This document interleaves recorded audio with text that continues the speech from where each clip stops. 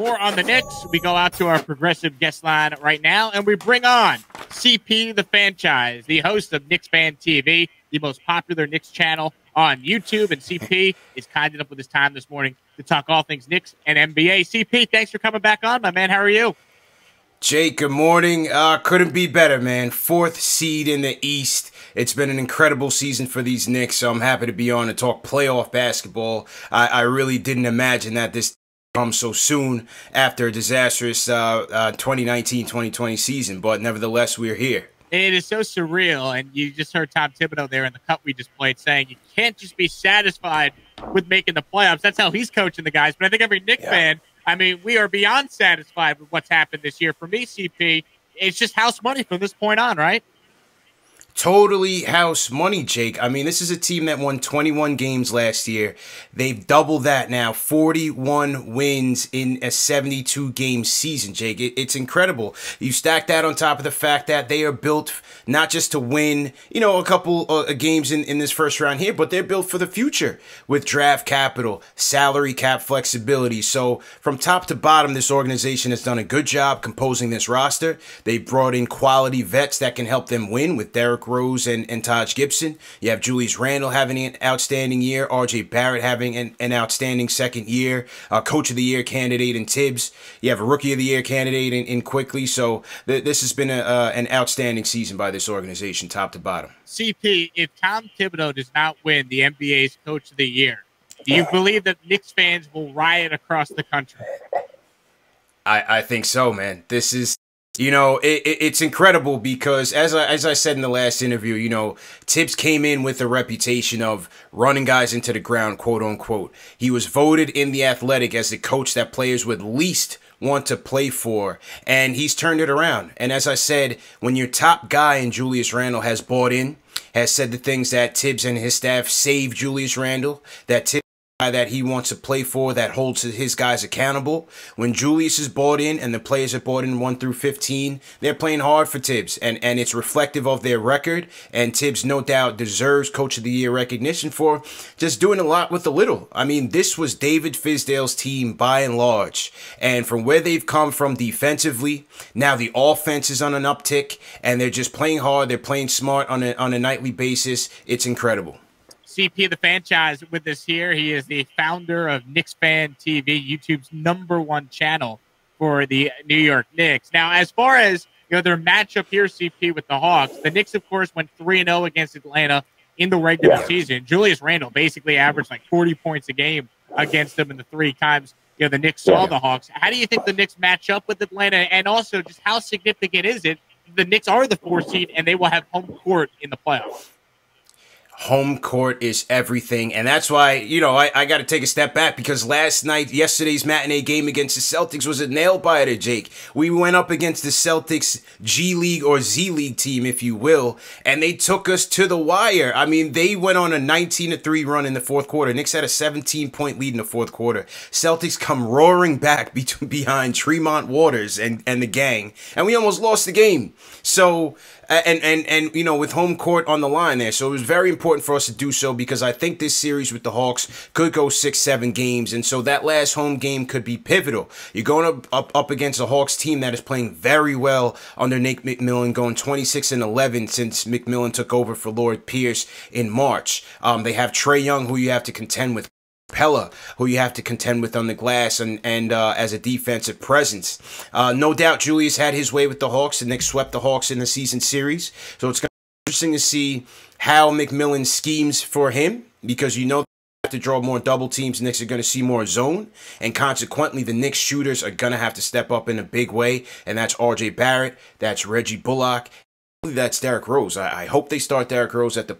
So, interesting matchup indeed. And that is certainly a conversation that Knicks fans love to have, right? Every Knicks fan wants to see Derrick Rose in the starting lineup and less, of course, of Elfrid Payton. Why do you think, though, at this point, CP, Thibodeau has not done that? Because the numbers bear it out. Rose, a far superior player than what we've seen from Elfrid Payton. Yeah, you know, Jake, it's hard to put a finger on it. I don't know if it's been load management, if they've been trying to get Rose point where, you know, he can close the games but not have to put so much wear and tear on him. I really don't know why Derrick Rose has not started. You know, maybe Thibs does not want to upset the chemistry of the starting lineup, but it's time because Elfrid Payton has gotten to the point where he has regressed, not only offensively but also defensively, and he's giving you zero. I think when you see Alec Burks coming in as the emergency point, that gives us enough where you can start Derrick Rose, you put in Burks off the bench as your backup point guard. And I think in this series against a Hawks team that has a lot of perimeter threats, Frank Ntilikina is going to have to play a big role, especially on the defensive end. When you're talking about guys like Trae Young, you have Lou Williams coming off the bench, you have Kevin Huerter, Cam Reddish, you know, Brandon Goodwin. You have those guys that you have to contend with. So I think Frank's presence is going to be pivotal in this series.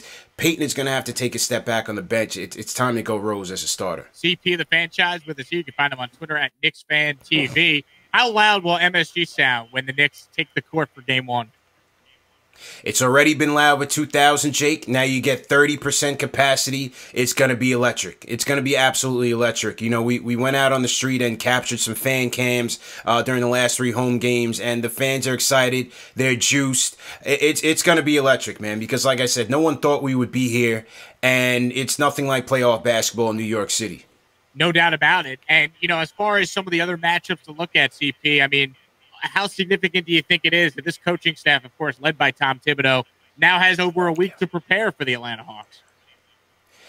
Julius Randle said in previous interviews, there's no one who's more prepared for Thibs. And this is what I love because Thibs is ready for it. He's a seasoned veteran. He's been through the dance before. Derrick Rose and Taj Gibson has been there before with him. That's very important that we have guys that have been battle tested and ready for this moment because, you know, Julius Randle, RJ Barrett, this is new territory for them. And they're going to be relied on to play pivotal roles here. So to have Thibs here and that coaching staff having this team well prepared, having Derrick Rose and Taj Gibson already being there, I think it really helps this team focus and lock in mentally and be ready, prepare a good game plan, and be ready to go for next week. CP, as far as the rest of the Eastern Conference, give me your thoughts on some of the matchups here, and obviously how significant in your mind is it that Philly locks up the 1 seed, and now we're on a collision course for potentially seeing Milwaukee and the Nets play in the second round. Yeah, that's big for Philly. You know, definitely big for Philly to avoid that because now if you're looking at the Nets and Milwaukee, they're going to have to go through each other before they get to a Philly in a potential conference finals matchup. So that certainly should be interesting. I see a lot of interesting matchups in the first round, Jake. First and foremost, I put these 2 series in my revenge bracket, and that is the Clippers and the Mavericks. You know, the Mavericks having lost to the Clippers in the bubble, tensions were flaring a little bit there with Marcus Morris and Luka Doncic. So we'll see if Luka can get revenge. A healthy KP will certainly help there. And then you have the Bucks and the Heat. You know, the Bucks did the Knicks a favor on Friday night by beating the Heat and allowing the Knicks to jump over the Heat and get into that 4 seed potential.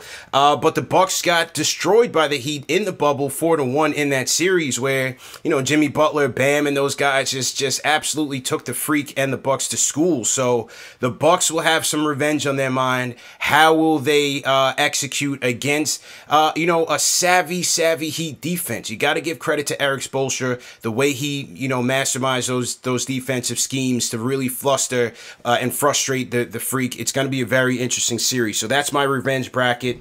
I think Portland and Denver is going to be a very entertaining series as well.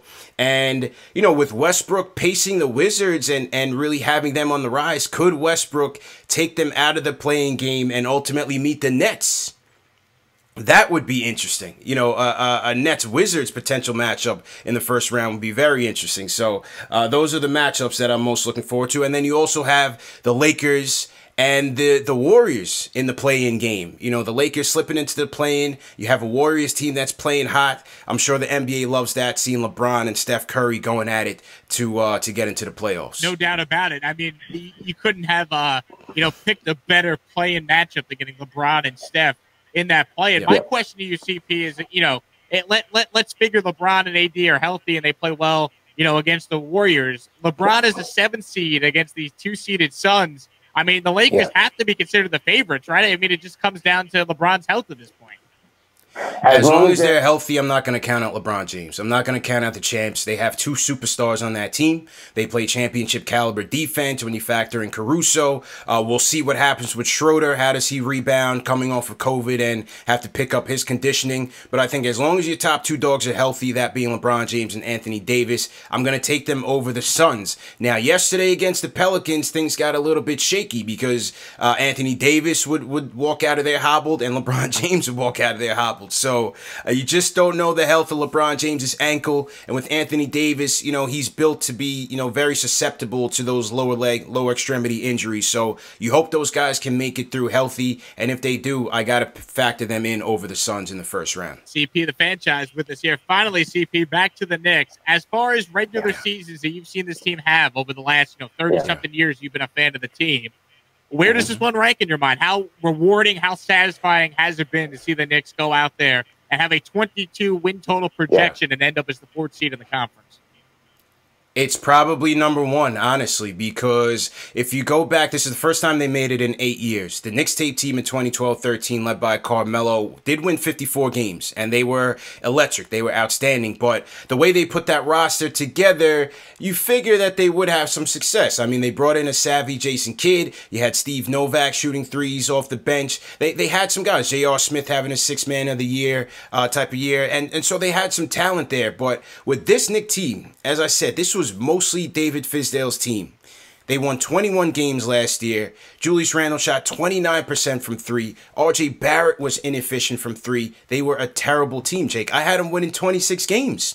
Vegas had them winning 22 games. So to see them accomplish this, 41 wins in a 72-game season, winning 13 of their last 16 and making the 4th seed in the playoffs. This is right up there. The best Knicks season in the last 20 years. No question. No doubt. And it should be a lot of fun over the coming weeks. Playoff basketball back at Madison Square Garden, and the Knicks fans are going to be going crazy. CP, appreciate your time, man. Love all the content that you and your team produce at KnicksFanTV on YouTube. And we'll be checking in with you for as long as this Knicks playoff run continues here. Looking forward to it.